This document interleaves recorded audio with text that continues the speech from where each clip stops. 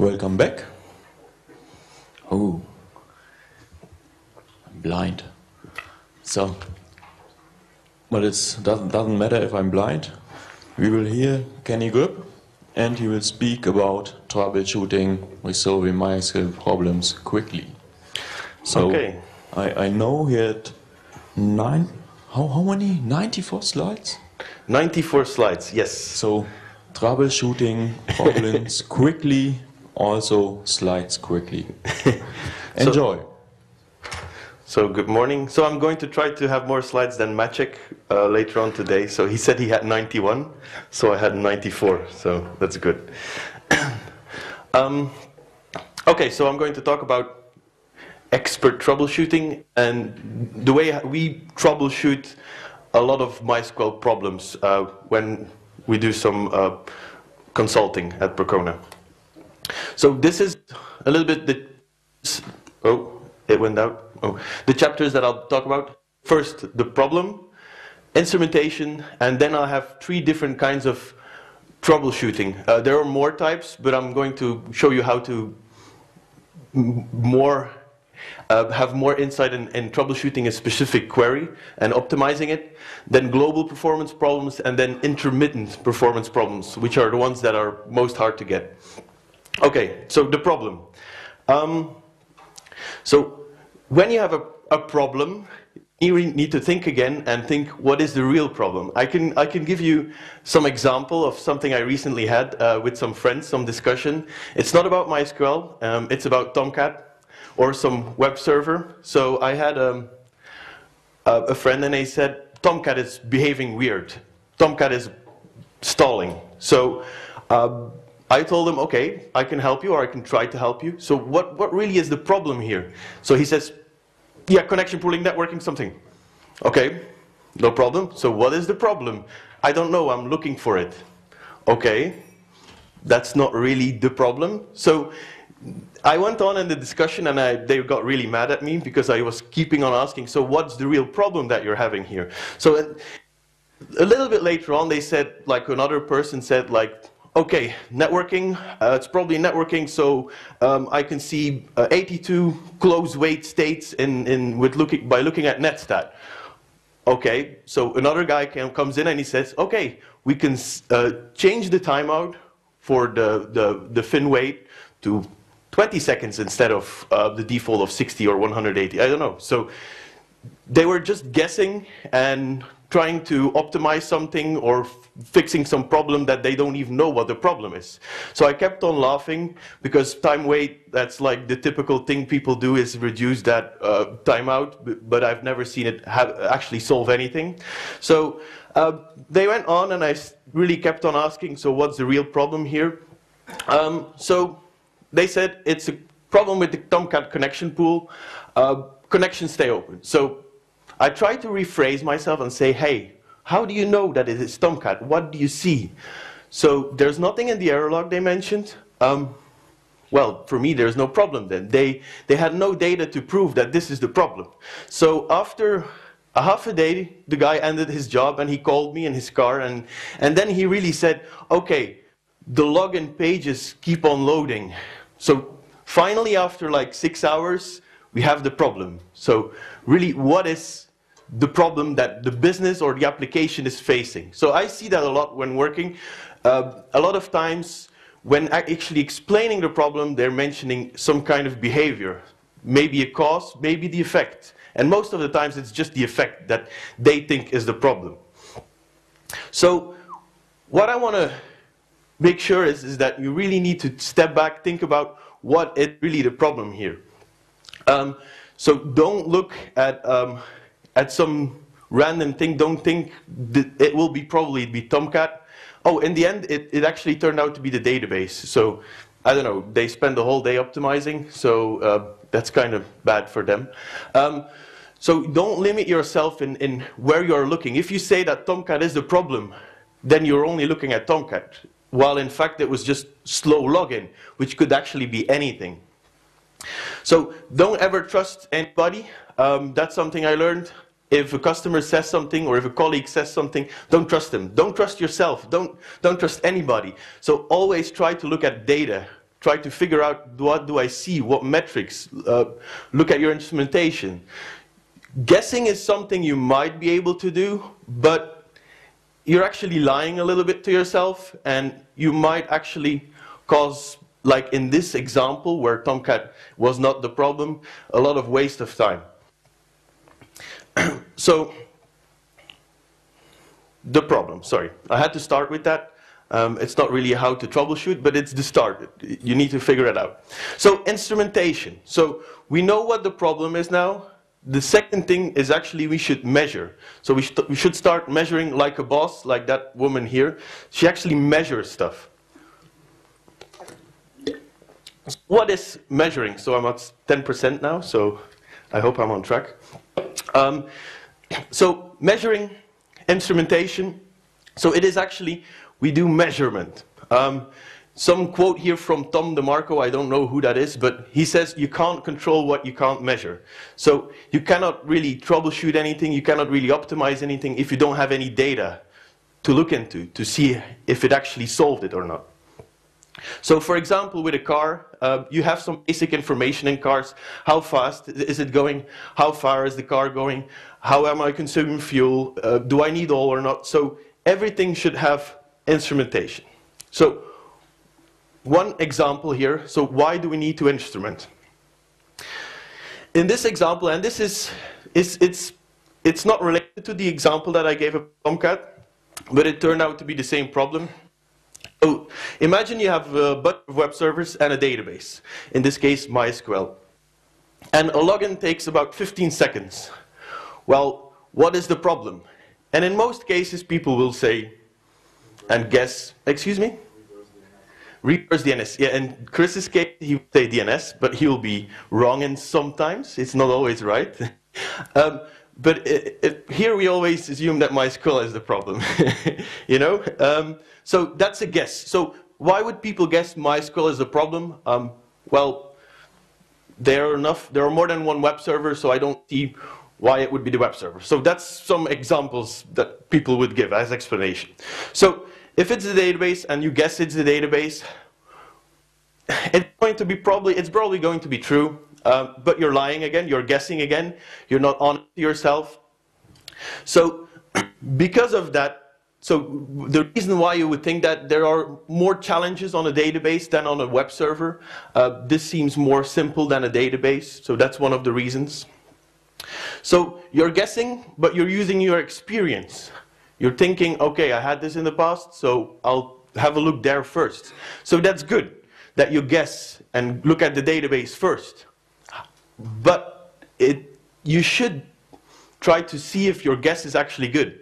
You should prove, is that guess that I'm making actually a good one? Also, the proving part, here it's mentioned as it's a lot more important than knowing. Well, proving actually is kind of motivating. If I do some troubleshooting and I guessed and I solved the problem by guessing, I don't feel so good. You know, it's much better if I have data. I can see what is happening before I'm troubleshooting something. I say, let's change that setting or do that optimization, and then it's resolved. And you can actually see data where you can see that the problem is fixed. I am more happy. So, how do we instrument, or how do we measure? And one of the things that we can do is we should use a sequence diagram to actually see the flow of information in each of the components of my applications. So here's an example. So the logging example, the browser does a submit to the web server. Some time, some CPU is spent here, or some actions are done here. Then the user is checked if it exists on the database. The result is returned. Then what happens is the last login date is being updated. And you can see this is the amount of time that it takes, is that updating the last login date takes the most time. So if you have information like this in your application, if you can make sequence diagrams like this or get similar data out of it, you actually have more data to see, okay, last login date, updating that field, it takes most time. Okay, so why are we spending a lot of time on that? So we already narrowed down the problem. We know we don't need to look at the web server, it is the database somehow. Okay, so let's do some analysis. So here, this is the update that happens. We update the users table. We set the last login date to now, where primary key, so the user ID, is n. Okay, so it's a pretty simple schema. So there's a lot of columns in here, and then the end one is last login date, date time. So what do we do to troubleshoot? We can, when that problem is happening, the slow login is happening, we can actually do show process list on the database. So what we see here is, and this is indeed a very simple example, we found that something is happening with the updates, and one of them is updating, and all the other ones are locked. Okay, so you know there's something wrong with the update. So maybe if we look at uptime, so if you look at uptime, you see the load average. You can see it really doesn't come with load, this problem. So if you look at CPU, in that case, it doesn't really give you any clue if the database is a problem or not. So it is okay and it is necessary to actually monitor CPU, memory, usage, and everything. That's really helpful. But in this case, it doesn't say this is the database is the problem here. Even if you look at the slow queries, you could see that slow queries is still 3. So value is not increasing, even though the long query time, so the time it has to take a query before it is written to the slow query log, is set to 1 second. Even if they take longer, they are not written to the slow query log. Reason for this is that log time does not count towards that long query time. So it is not logged to the slow query log. So some problems come without load. So you need to look into have that application data. So guessing, again, try to prove your guess. Don't trust it. Try to find out how do I normally troubleshoot. So guessing is bypassing, but try to really prove it with data. So here are some concepts about load, utilization, scalability. So load is how much work is actually coming in. How big is the backlog of my database, for example? So utilization is how much of the resources are used on my system. Scalability is what is the relationship between the utilization and R. R means response time here. Throughput, and that's what a lot of people think about, and I see a typo in here. How many tasks can be done per unit of time? So that's X, throughput. Many people look at throughput as a performance indicator, but that's not true. Concurrency, how many tasks can we do at once? I did a find replace of something, so sorry. Capacity is how big can we set the throughput without making other things unacceptable, like, for example, response time. So the more throughput we send, the more data or the more load we send to it, the higher the response time will become. So there's a balance that you need to find here. So important is response time is the time it takes to do one task. Throughput is how many tasks can I do in a certain amount of time. So throughput is not equals to the performance of the system. So it is actually a relationship between all of them. Throughput, utilization, response time, and capacity. Note that response time also includes queuing. So queuing may and will occur in the database. So the service time and the wait time is the actual response time of the task. So what can we do in the database to actually measure and have good instrumentation? So we can look at the error log. This is just for errors. It's not really measuring any load or metrics, but it sometimes gives you an indication. Global status is a really interesting one, and I'll go a little bit more in detail and show you some examples later on. Show engine InnoDB status has some metrics that are not in show global status, so you also need to include that one. Operating system metrics, hardware metrics, load, I/O usage, all those things you should measure. And also the one, like in the sequence diagram, you should measure your response time in your application. Well, how many time was spent in my application? How much time was spent in my web server? One example of that performance in your application is an example here of a table. which contains some information. It's a website, boardreader.com. So we have some page here. That was the page that was requested. So you can see this is the wall clock time. It's 242 milliseconds. And you can see where the time was spent in MySQL. It's only 4 milliseconds. Sphinx, so a full text search, it was 83 milliseconds. So you can see, based on that, where I need to do my optimization if the response time is bad for a certain page or a certain type of pages. So there's a page type here, search, so we can easily get some statistics out of it. So you have account queries, how much time MySQL query was sent. The amount of queries could also be an indicator of increased response time, because it's always sending data queries to the database. This example, or instrumentation for PHP, is an example that can be used to get the same data. So it's an open source product for PHP. You can just put you have to change your application to use the class here, but you can easily transform this. So what happens in this case, it will write Apache logs, special Apache logs that contain that information as mentioned here. And then you can have some cron jobs that actually load the data into the database. If you would send it to the database immediately, you're creating a bottleneck on your own here. So trending is also very important. If a problem occurs, the first thing you should do is look at your graphs and find out what's the difference. Is there any behavior difference compared to what before that the problem happened? And one example is the cacti graphs. It's part of the Percona monitoring plugins, so you can just freely download it. There are many variants on this, but those graphs for cacti contain a lot of MySQL graphs. I think it's about 100 or something like that, maybe a little bit less, but there's a lot of them. A lot of internal MySQL counters are being graphed here.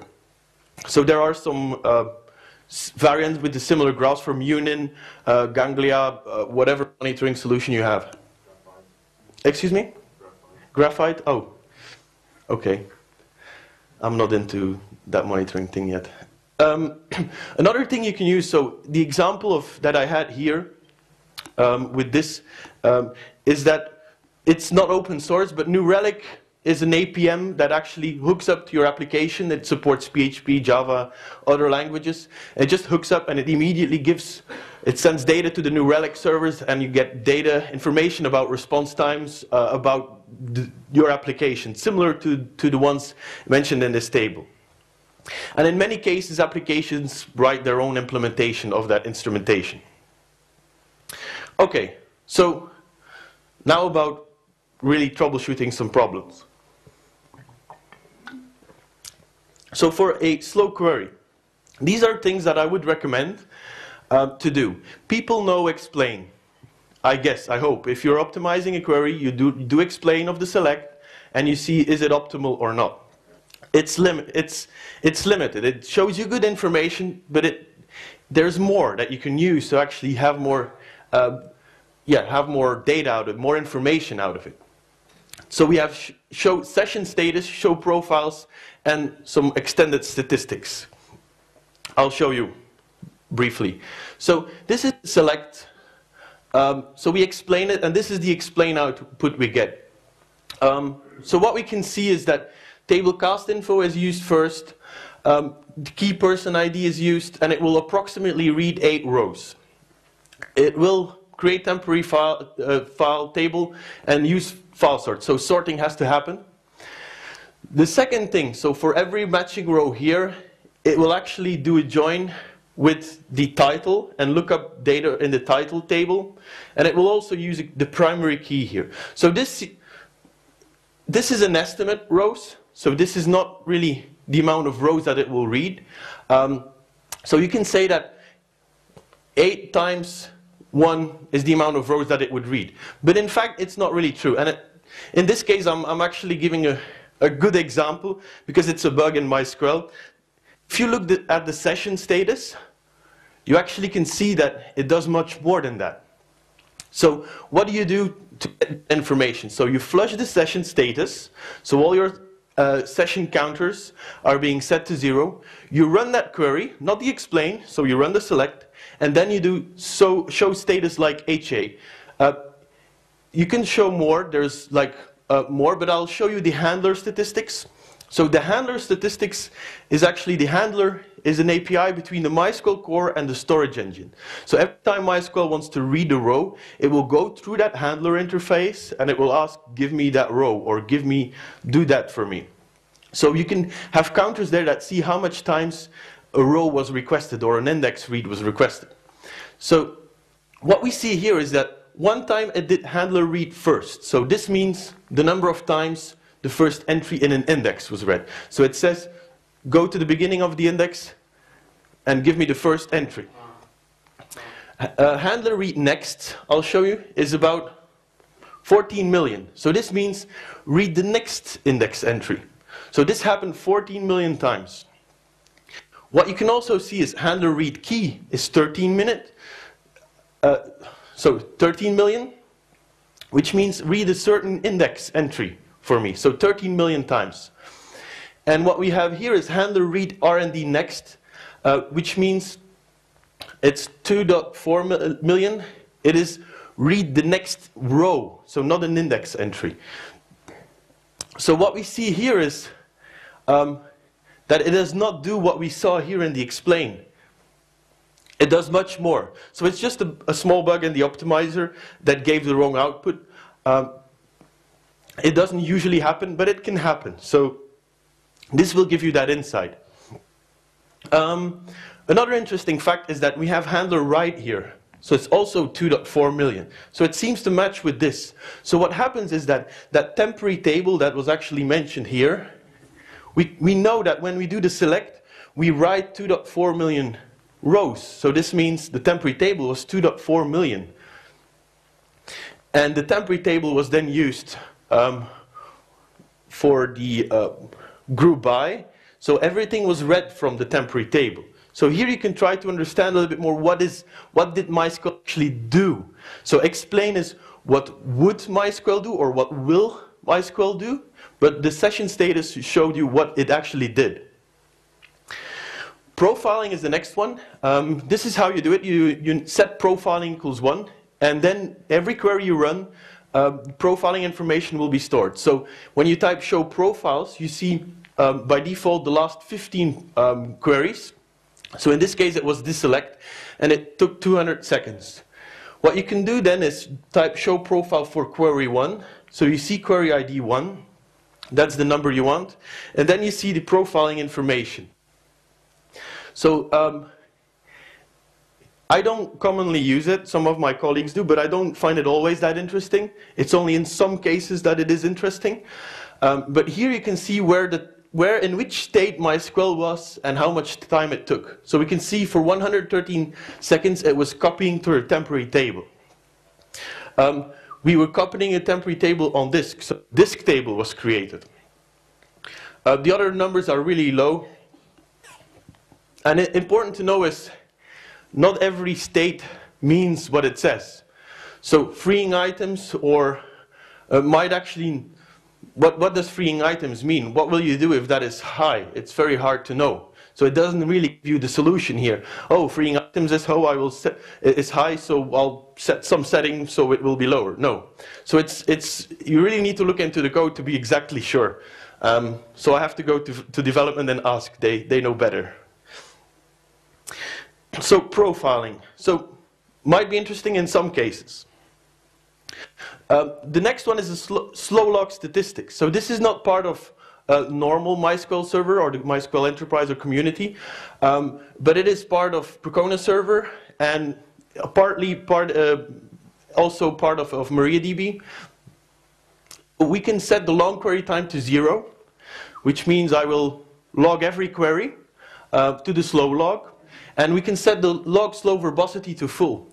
And by default, you would only get this top information in the slow log with standard MySQL. But with Percona server and MariaDB, you actually get a lot more information.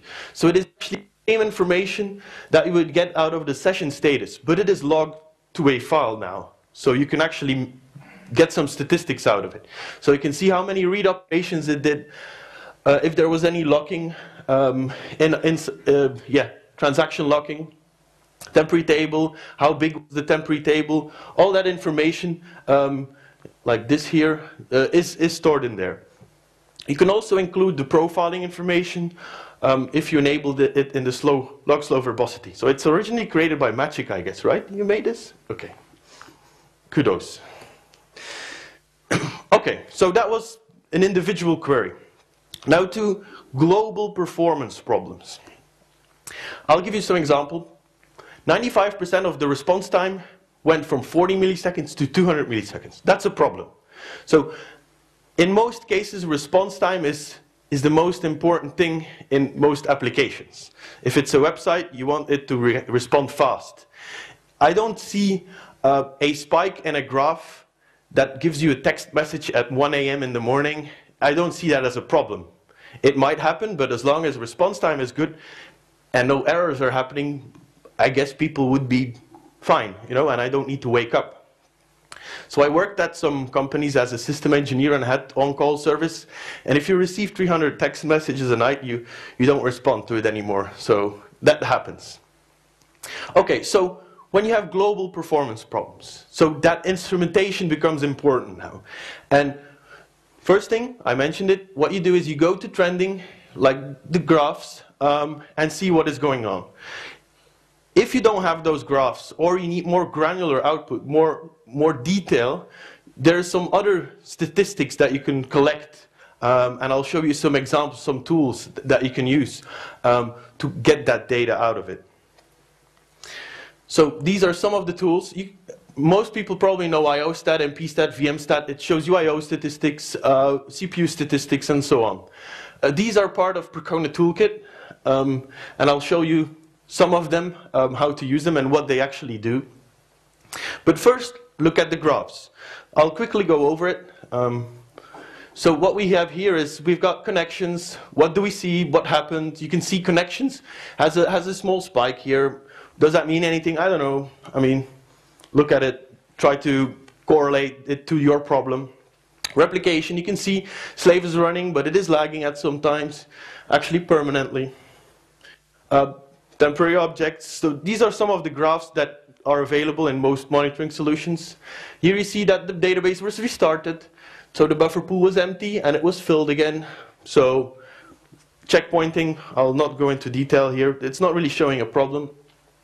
This is part of Percona server and it shows you the query response time. I personally think that this is an interesting one because this is the count, this is the total sum of the response times from queries that took 1 microsecond, 1 to 1 millisecond, 1 millisecond to 10 milliseconds, 10 milliseconds to 100 milliseconds, 100 milliseconds to a second. So you can see how the response time is on average for my queries. And if it's a bad graph, it's a bad example, but if you look at over time, you might see that everything shifts down. So this means I'm sending maybe more throughput, so my database is becoming slower. So this graph might show that. This is the count, this is the amount of queries of a certain time. So you can see there was a spike here in green or orange. So this is here. So it's 10 to 100 milliseconds and 100 milliseconds to a second, for example. Anyway. What's, okay. PT-Max. So PT-Max is actually show global status, but it takes it from MySQL admin X, so that just displays show global status. Shows it every 10 seconds for 3 times.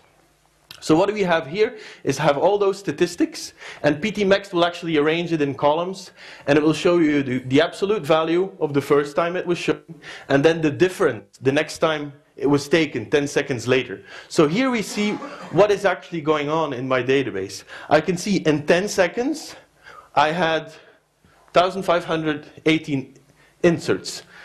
10 seconds later it was like 3,200.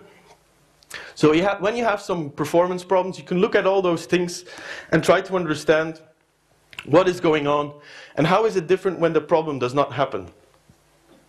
So the same happened here with the handler. statistics, they are very low for 10 seconds. This just means like 3,492 times a certain key was read, so a certain index entry was read. So that's really, really low. So this was mainly an idle server. So you've got more information. Another example, query cache statistics, threads, and then you can see the uptime is increasing 10 seconds at each time. So just to show. So there's much more, everything from show global variables in there. So it looks at current behavior of the database, and it will tell you, give you some information, or might give you some information. Maybe I need to do query optimization, because I do a lot of sorting. Handler read and the next is big, so I need to go do query optimization. I do a lot of temp tables, so I need to try to figure out how much temp tables am I creating here. Maybe InnoDB is flushing too much, it's causing everything to stall or slow down. So ptmax. I've seen some tools that just look at show global variables, show global status, and give you optimizations. It says like, okay, handler read R&D next over the last 10 months, so divided by 10 months is very big. So I would recommend to change this setting to this. It is not a good indication because it's stretched out since the uptime of the server. So that's why looking at a certain time interval, like here, is much better to see what is actually going on now. What is happening now. Next thing, disk subsystem. So most people know I/O stat, and it gives you I/O statistics. So this is the amount of reads, the amount of writes that are happening on the devices. So here we see 338 writes per second. Important information that I think is very important is the average wait and the service time. So the actual response time, or the average response time of reads and writes, is the combination or the sum of 420 plus 2 milliseconds. So 422 milliseconds is the average I/O request, the average length of an I/O request. So that's a lot. That's really slow. Ideally, you want this to be much, much lower. Utilization is at 100% here. And very important to know here, this is just how many percent of the time was there at least one I/O request. So most databases have a disk subsystem with more than one spindle. Or maybe they have an SSD, or they have a RAID 10, or whatever, there's a SAN beneath. So this does not show that your disk is saturated. This just means that at any time during that calculation, there was an I/O request busy. It doesn't show you how much requests are going. So don't focus too much on utilization. So response time plus service time. So the problem here in this current I/O stat output is that it shows you the response time for writes and reads combined. So it doesn't show you how fast were my writes and reads. And one of the tools that you can use is ptdisktats. And it shows you the same information, it just proc/disktats. And it shows you this information. And I have it over 3 slides. So what we have here is the amount of reads that happened, the average kilobyte of a read request, read concurrency, how many requests were merged, and here we have the read response time. So for reads, the average response time was 4.1 millisecond. So for reads, this is quite good, I would say. The same information is there for writes. So we can see that write response time here is 61 seconds for the 160 write I/O operations we did. So this is a problem. Here you can see disk subsystem is the problem here. I would assume that 61 milliseconds is high. If you have a RAID controller with a cache and you have a battery backup unit, you can enable the write back cache, and this means that the disk subsystem will cache it. And the actual numbers that you can get out of it with a write back cache is 0.1 millisecond. So it's 600 times larger than with a write back cache. Now, if that cache is full and the cache was not able to write all the changes to disk, it's going to be slow again. So you need to buy the appropriate hardware with the appropriate cache and do use the proper disk subsystem for your application load. But 61 milliseconds is really high. With Amazon EBS or whatever storage you use at Amazon, for example, you have a highly unpredictable response time for your requests. And it could be 10 milliseconds, but it could be 1 second even. So it just randomly, if you look at it and you do stress it a lot with random reads and writes, it's unpredictable. So it will affect your response time of your application heavily. So when using Amazon, I would say don't rely on disk too much. Try to keep everything in memory and try to do reads from memory. And don't write too much, for example. So some more information. So how much it was busy, so that's the utilization. And then the total I/O operations per second. So this PT disk stats, really interesting. I have an example here on a global performance problem. So what happens? A drop table is being done every night and the database stalls. So database hangs. So we were asked to look at it. So what do? The first thing we do is we look is InnoDB file per table enabled, which means that every table gets a different table space, a different file, so table name .ibd, and they are using XFS. So that's good, because extended tree and deleting files, so drop table is removing that file, is actually slow. It's really slow. So some benchmark done by Magic in 2009 shows that XFS is much, much more efficient than that. So in this case, the customer, they were using XFS, so it was not related to the file system or anything. So when the drop table was happening, we did a show engine InnoDB status, and in the semaphore section, you can actually see some kind of things, and I know it's a lot of data. So things that you need to look at is, you can see that a certain thread, an internal thread in InnoDB, was waiting at some point in the code, some place in the code for a certain amount of time for some mutex, for some kind of locks. So locks have to happen in the database to ensure something, so only one can do a certain operation at the same time to make sure that, the database performs good. It's maybe a bad example here. So, so what I can show you here is there's something going on with the dictionary. So the InnoDB dictionary. So this means that, and we know that if InnoDB does something in the dictionary, like creating a table or updating the dictionary cache, it takes a lock. So it takes a lock, and only one can do it at the same time. So what do we see here is that those locks, other queries are actually waiting for that lock to be freed for 52 seconds. So some query, some thread, some operation in InnoDB is taking that lock for a long time. So how do we investigate? So we know, okay, it's related to the dictionary. So next thing we can do is, poor man's profiler. So this is a GDB stack trace. So it's PTPMP. And what it does, it just takes a state of all the threads that are running in MySQL, and it shows the count of them. So 66 threads in MySQL were busy doing something like I/O handler, fill I/O wait. I'm not a developer, so I don't know much about it. So 66 threads were doing this. 4 threads were handling some kind of connection. So I removed a lot of the data because it's kind of big. But most of them don't seem to show any clear indication what is wrong. Sometimes it does. And in this example, you can see that buffer invalidate table space. It's kind of weird. So you can see delete table. So I just look at like that.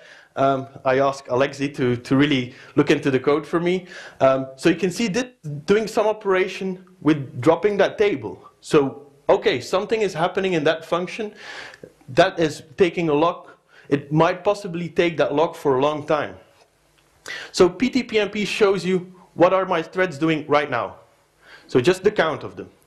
The other thing we can do is do O profiling. So we can see in a certain time span, where was CPU time spent?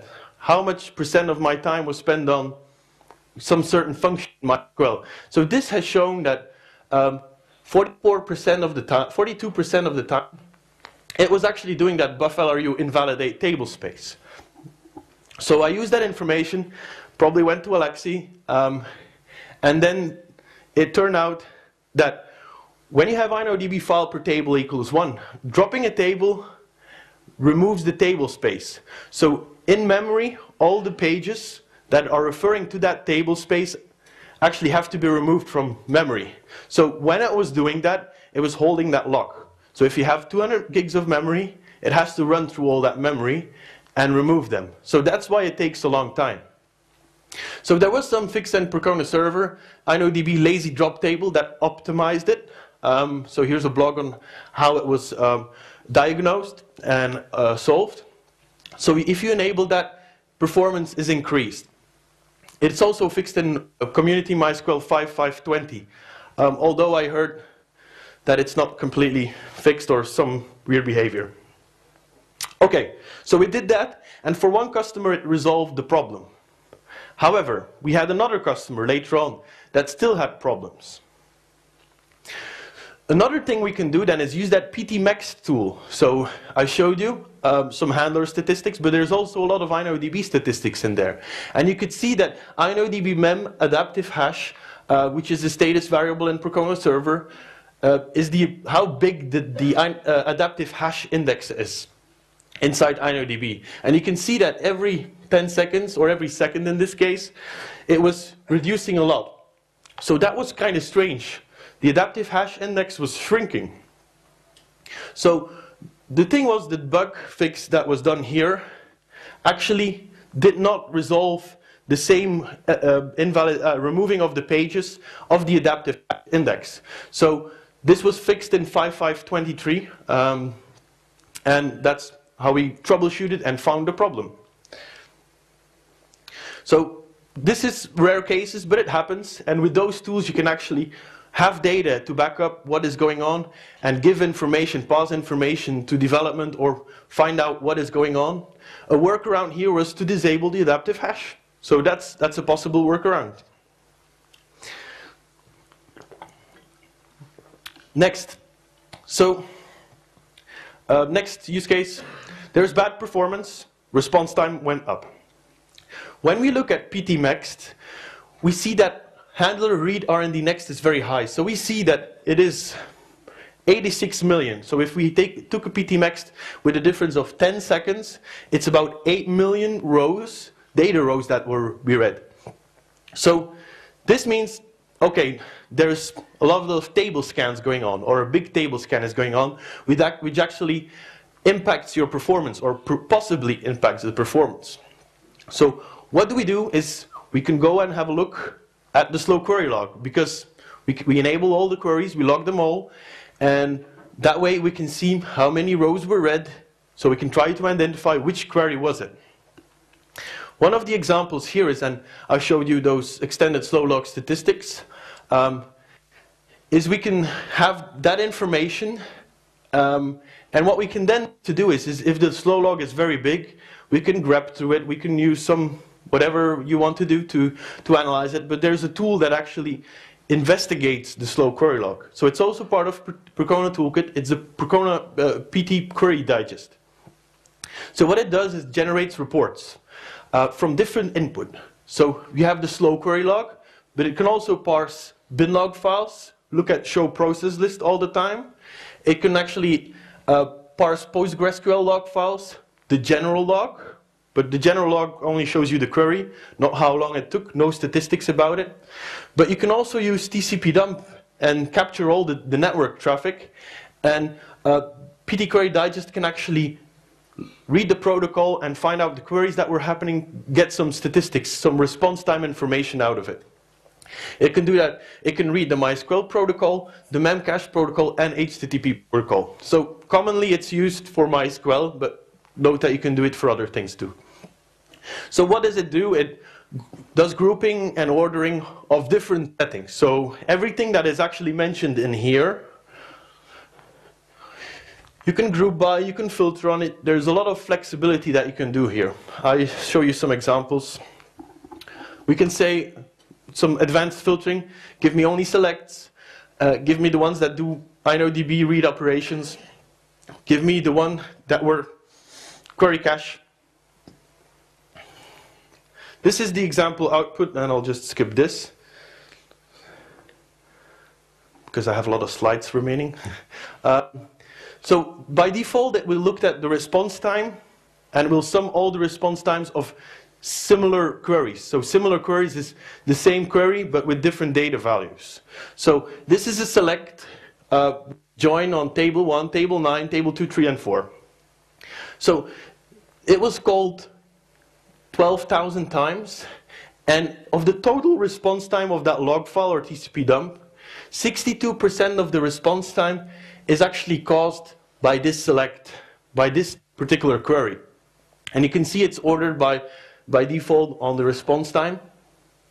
So when you're doing optimization, well, try to optimize this one instead of this one, because this can give you a lot of benefit and give you a lot more resources, again, free up resources.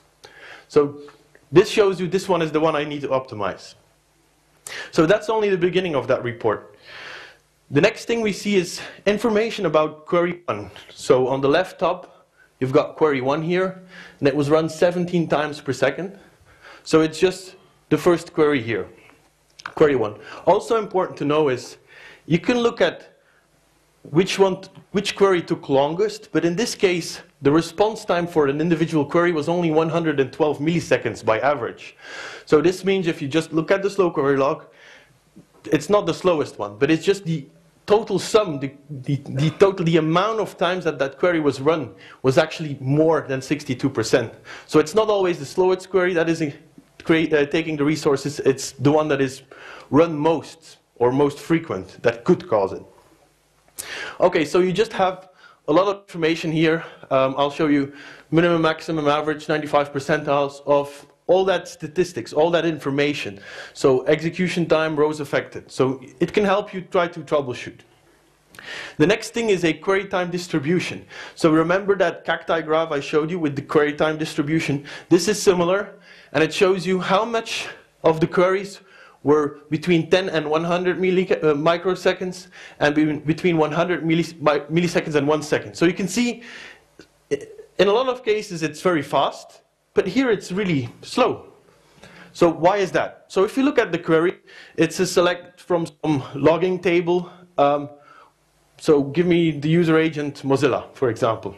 So this is the data that is variable. So, so one explanation for this could be that the queries here didn't return any results, but here it did. Or the queries that were run very fast, they were in memory, the data was in memory, and in this case it was not in memory and it had to come from disk.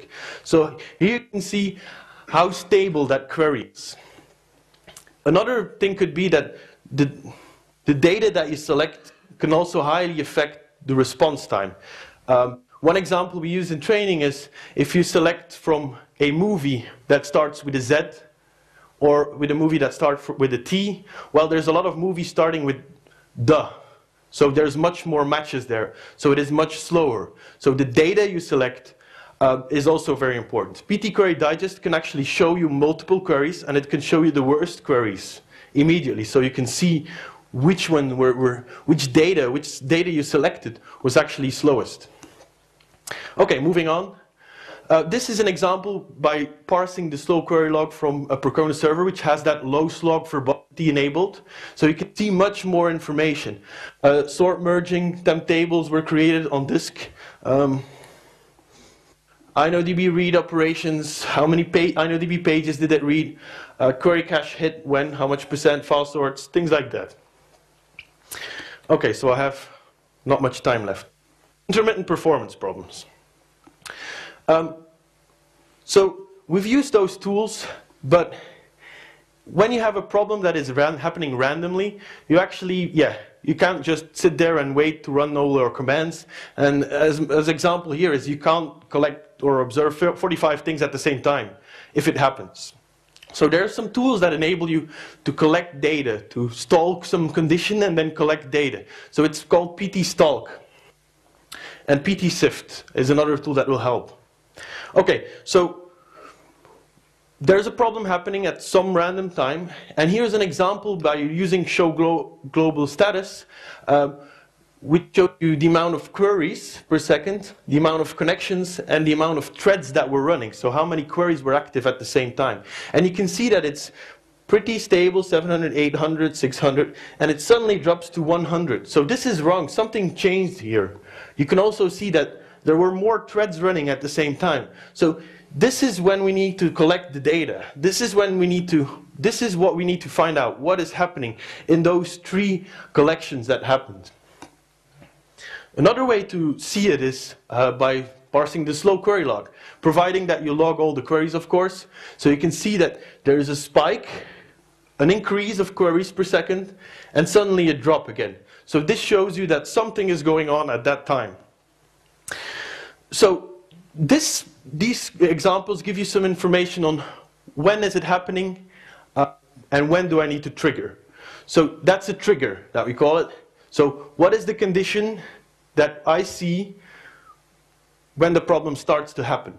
So you can set, like for example in this example we use threads running. We can see that this is increases. So we can configure ptstalk to actually collect data when threads running goes above 15 in this case. So when it goes above 15, automatically data will be collected. This is also the default behavior. So don't set it too low, don't set it too high. Obvious reasons, too low you get false positives, too high and you will not always get it. In most cases threads running is very good, is the best one. Threads connected sometimes. There are some others that you can create, and you can create your own triggers for it. And I have some examples. So what value should you use? In this case, threads running. So ptstalk collects a lot of data. You can actually collect that GDB, so PTPMP information. It can do the O profiling for you already. It can strace, and it can collect MySQL data, TCP-dump data. These are settings, because strace and GDB might in some cases crash your machine, and you don't usually need it. So beware when you use it. That's why it's disabled by default. So the threshold for threads running was 100 in this case. That's just the basic configuration. So it stores the data, it collects the data and stores it in varlib ptstalk. And here's an example of all the data that it collects. Open tables, PMAP, process list, multiple times, PS, stack trace, sysctl values, top output, show global variables, vmstat output overall. So by default, ptstalk collects data for 30 seconds. So what happened in vmstat on average in 30 seconds? And vmstat contains what happens every second or every 10 seconds with it. Disk stats hostname, IODB statuses, multiple of them, IOstat, disk stats. There's a lot of information here. And this is when the trigger happened. So we've got multiple. So this is 2011-07-21, 1140, and this is 1110. So multiple collections actually happened. Now this is a lot of data, so you need to process that. So that's why ptsift is there, if it works. So ptsift of current directory, and these are all the collections that happened. You can then choose one of them, and it will show you some summary of the data. So here's how many active transactions were there, some basic vmstat output, the process list, how many queries were in which kind of state. So this gives you an indication. You can then go into an interactive mode and see ptmex, see disk stats, see all the other files that are happening. Okay, I'll have 2 use cases here, 2 examples. So in this case, we have query pileups and high disk I/O at random times. So, okay, we don't know much. We don't know what triggers it yet. So let's just collect ptstalk with threads running larger than 10. So we collect the data, and when we process the data, we actually see in the meminfo, so the write back actually reduces and then grows again. So that's the special thing we saw in there. So write back is actually the file system cache, has a write back cache itself. So you can see that the write back cache of the kernel's file system cache is actually going to 0 and then increases again. So we used threads running at first. So what do we do then? We actually changed ptstalk and actually collect when write back was starting to decrease. So when we collected ptstalk, it collected some data at some times, so here are the times it happened, when the write back hash was reducing. What we noticed was that every time a collection happened, a new binary log was actually created. So they matched the time perfectly here. So, okay, there's something going on with the binary logs. So after some investigation, so you have to know with MyISM and binary logs, they are not flushed to disk by default. So what happens is MySQL writes it, and the file system cache can cache it. It will not write it to disk immediately. Unless you set sync bin log to 1, for example, it will sync all the changes to disk and ensure that it is written to the disk first. If you don't enable that, which is not enabled by default, it will leave it up to the file system, to the kernel to actually write it at some point in time. So when your machine crashes, or when the operating system crashes, you lose data. Your binary logs will most likely be corrupt. So what happened is when the binary log was rotated, the file system cache decided, let's flush those changes and write it to disk. So we saw a high increase of disk writes, but it affected our normal response time and of the other queries. So by default, the file system cache is actually 10% of the total amount of memory. So if you have 200 gigs of memory, 20 gig of it can be file system cache. So you can reduce that and set it to 1%. So it gets smaller, so it starts flushing those changes earlier. The kernel decides to do it earlier. And another thing we did is we reduced the binary log size from 1 gigabyte to 50 megabyte, which just means that it will do more of those flushes and smaller flushes. Instead of writing 1 gigabyte and affecting or overloading disk I/O, we changed it to 50 megabytes. So the spikes were removed by just changing those settings. And I've got 1 minute and a half remaining, and I have one example. Another problem. There's a lot of lock contention inside InnoDB. The customer has no idea what's going on, and we don't know what caused it.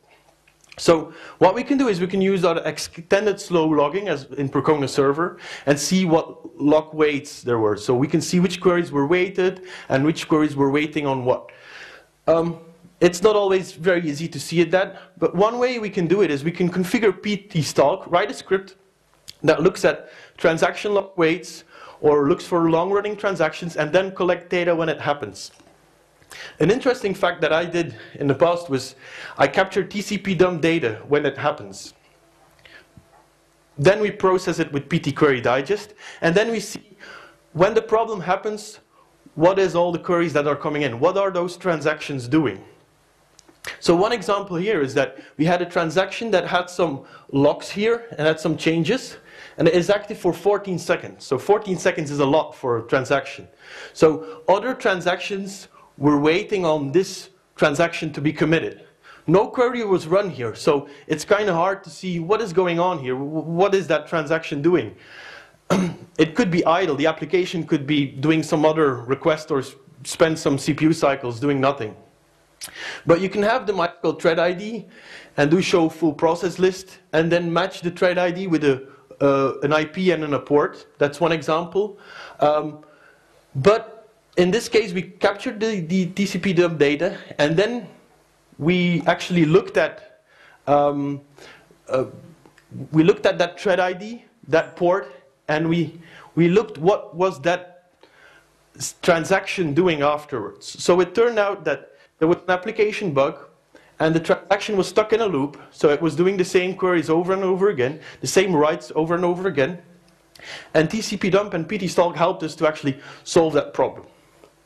So, summary, find out what the problem is. Don't try to guess, try to prove your guesses.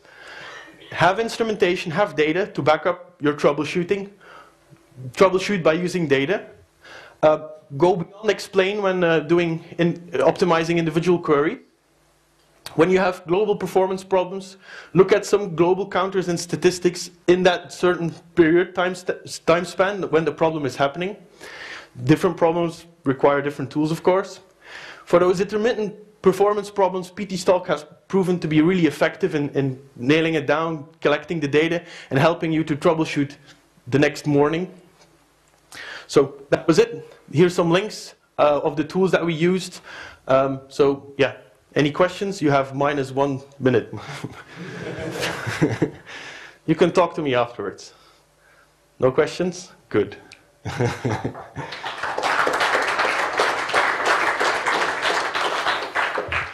Actually, I do have a question. Yeah. Okay. I want to know how the impact of monitoring or debugging is on the live system.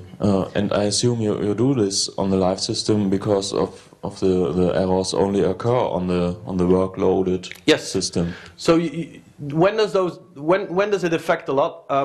Well, GDB will stall the database for a while, so don't do GDB by default unless you know that you need it. But most others, they just do procstat sysctl. That doesn't really affect it. Show engine inodb status. It might cause some performance, some small locking, but it's really low and usually doesn't lock it. I would say if you don't do GDB, it's not going to affect much here. No, I'm checking here. No. Yes. Yoshinori Matsunobu has written a PMP replacement quick stack. Yoshinori Matsunobu has written a PMP replacement quick stack that can possibly make that problem a bit better. Okay. That will not stall as long as GDB does that. So in what does he do it? Because I haven't seen it yet.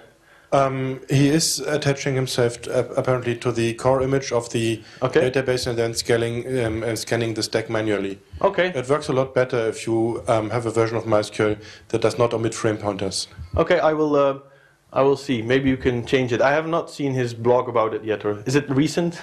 It is rather recent, yes. It is about 2 weeks old or so. It was very recently on Planet MySQL. Okay. Which generally is a resource to recommend. Yes.